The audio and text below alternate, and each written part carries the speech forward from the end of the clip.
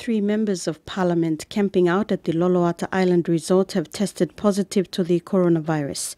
The National Pandemic Response Controller, David Manning, and National Incidents Manager for NOC, Dr. Esram Downey, confirmed this on Wednesday to settle queries that were being raised in the public forum.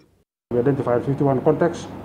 Our team went to Loloata yesterday, and they did a swab on the 51 cases.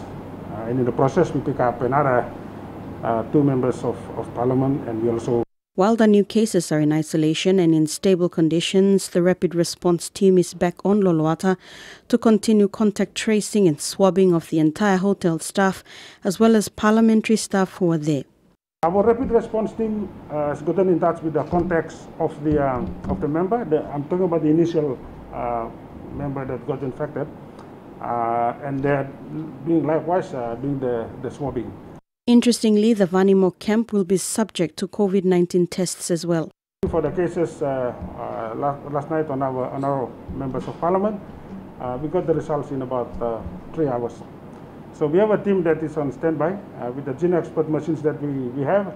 Turnaround time for a case is 1 hour. Dr. Downey also said the Speaker of Parliament has been made aware of the situation, and pending the court's decision on a date for Parliament sitting, the Parliament House and its staff will be subject to decontamination and testing respectively. Salome Vincent, TVWAN News.